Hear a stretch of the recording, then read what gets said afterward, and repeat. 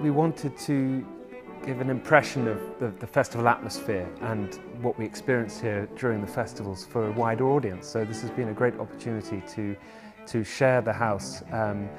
Lord Salisbury obviously has given a tour talking about some of the artefacts and the special things that are in each of the rooms where we've been performing with Dr. Emily Burns. And we've had some special pre-concert talks with Stephen Johnston, and we've had the musicians performing these great works in the different spaces.